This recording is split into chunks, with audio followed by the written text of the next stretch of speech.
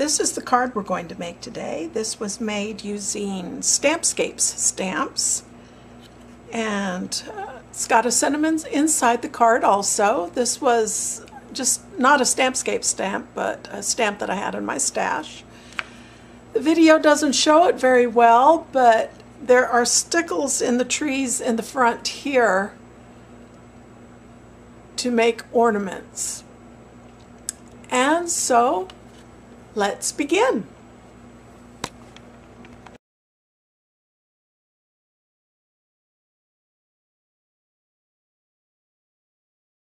Okay, I'm going to stamp on a quarter sheet of Neenah Classic Crest Solar White, 80 pound. Okay, I'll start by stamping the bridge, and I'm going to use some Memento London Fog. Okay, and next I'm going to put just a quick mask over the building here, and I'm going to ink up the stream with some London Fog.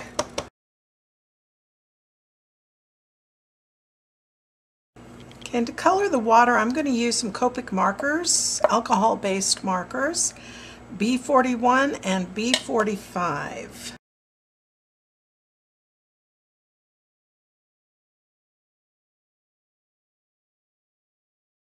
All right, for the snowbanks, I'm going to use B91 and B93. And I'll use the colorless blender to blend it out.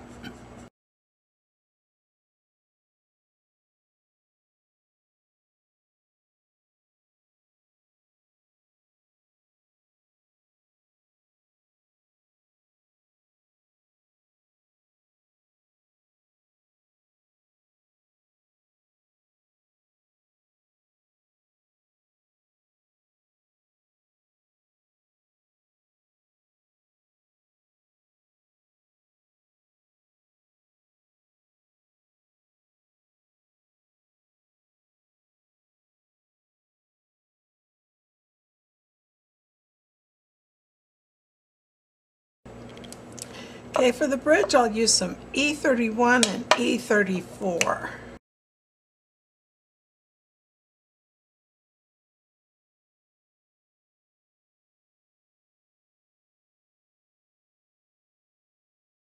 Okay, and I'll use the same colors for the fence.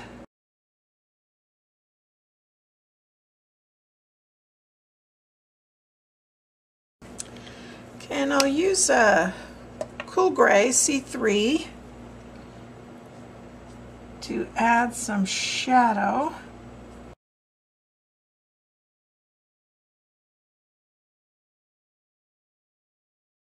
Okay, and I'll use a Copic multi-liner in 0.3. This one is color olive.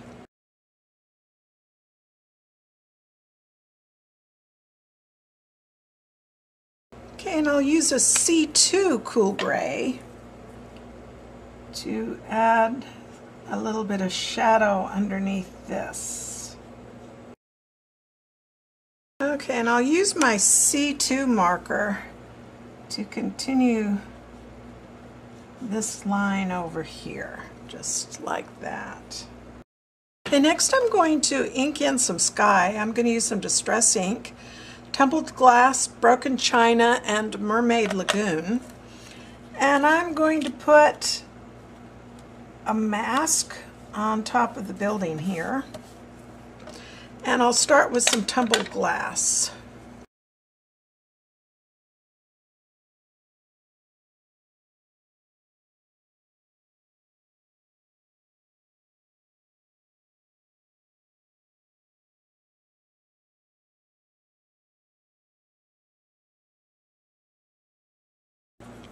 Now I'm going to use some Memento Northern Pine, and I'm going to stamp in this pine tree.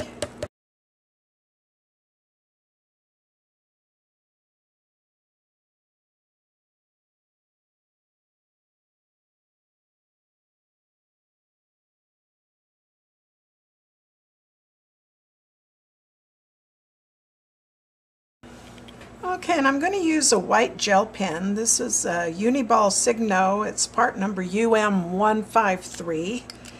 It's a fairly thick white gel pen.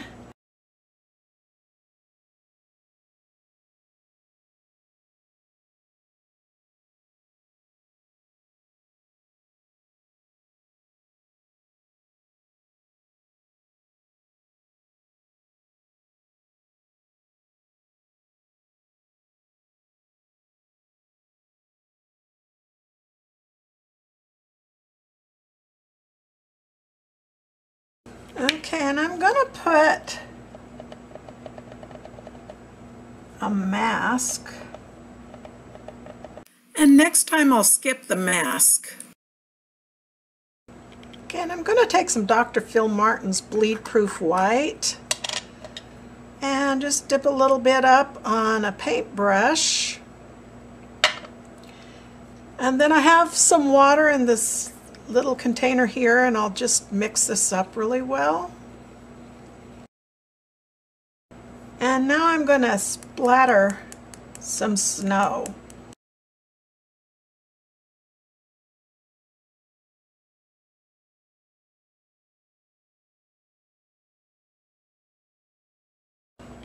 Okay, now I'll take my glue eraser and remove the mask that I put on here. Okay, unfortunately the mask removed some of the paper, so I'm going to put some more C3 on here. And to help hide that, I'm going to add another pine tree.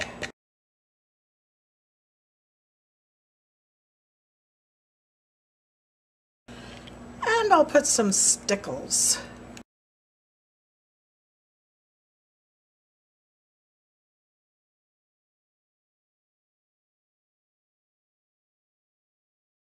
And I'll use some white Stickles for the snow area. Okay, and I'll use some clear Wink of Stella for the water. And my Wink of Stella was too thick and it just kind of gobbed out onto the water. And to kind of try to hide how I ruined the water at this point, I'm going to just stamp some more of those pine trees to try and hide the area.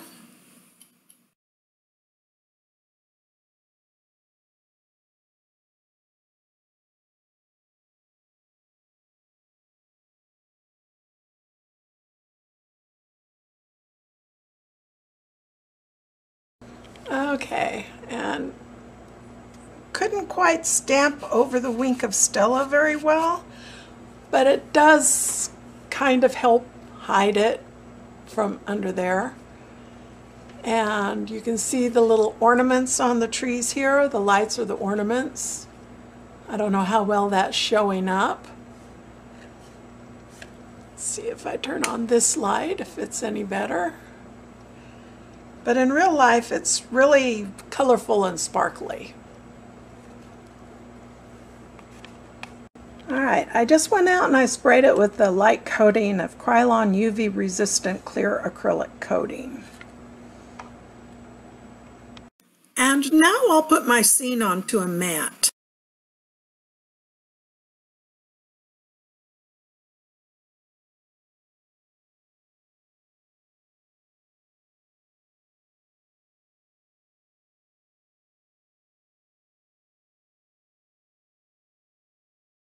Okay, I'm in my Brother Canvas Workspace program now, and I'm going to go to the text.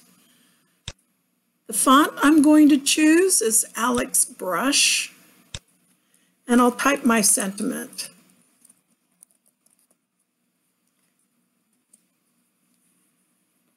And I will set this to a draw file. We are in the properties right here. And I'm going to set the fill, and I'm going to turn off the line by not filling it in. Then I'll come over here to edit, and the width I want it to be 2 inches. And so let's look. Okay. Let's go ahead now and send this to the cutting machine by transfer the FCM file via the internet. And it's saying that the tiny objects are going to be removed. It's probably going to be these dots right here. So I'll just click OK. And now we'll go to the ScanNCut. Okay, I'm going to use my We Are Memory Keepers foil quill, which is screwed into the brother adapter. And I'm going to use We Are Memory Keepers memory power block here, and then I'm going to set this aside to warm up for about 5 minutes. And I'm going to put the foil quill magnetic mat onto my cutting mat. And I'll tape the piece of cardstock I'm going to use to foil onto the mat. Okay, and at my scanning mat, at my ScanNCut, I'm going to go retrieve data from the internet. And there is my sentiment. And so now what I'm going to do is I am going to, first thing I got to do, over on this side of the ScanNCut, I'm going to lift this lever up to position 2. And then I am going to load the mat. And I'm going to scan in the background.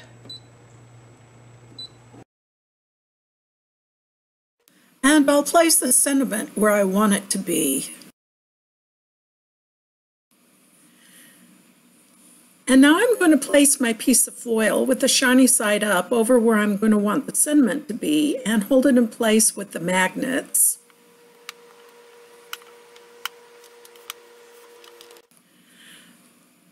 And now I'm going to scan in the background again, just to make sure that those magnets aren't going to interfere with the foil quill. And so I'm going to move it around a little bit, and I'll remove my blade and I'll put in the heated foil quill and click OK, and then set it to draw and press start. And at this point we are going at 32 times the actual speed, just so that we can speed it up. This took around 8 minutes to complete.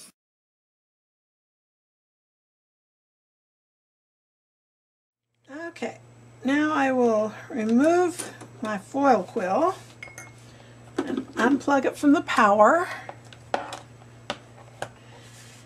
and we'll do the reveal.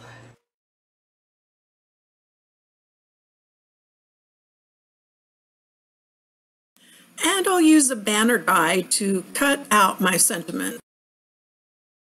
And the die is a little bit too long, so I'm just going to do a partial cut to cut the one side.